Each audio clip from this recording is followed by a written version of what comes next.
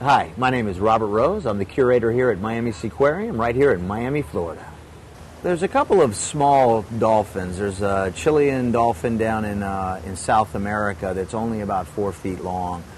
So there's a couple different species of small dolphins. When you look at the Atlantic bottlenose dolphins, these animals will range from about 9 feet to, say, 500 pounds is maybe an average size for these. And so there's animals that are smaller and there's animals that are larger. Some of the freshwater species of dolphins are very small as well. And as I said, when I say small, I'm talking about probably about a 4-foot animal, maybe in about a 200-pound range. So roughly about half of the size of one of the Atlantic bottlenose dolphins that you see here at Flipper, but have many of the same characteristics. They eat the same things. They do the same things that other dolphins do. They're just a little bit smaller, than the other guys.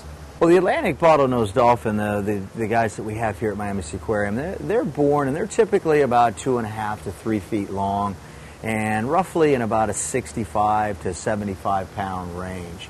And for the first typical six months to a year, they'll be nursing, and even longer than that as far as the nursing goes. And around that 6-month phase, they'll actually start eating fish from us. And they'll typically grow and add about maybe 100 pounds or so every year.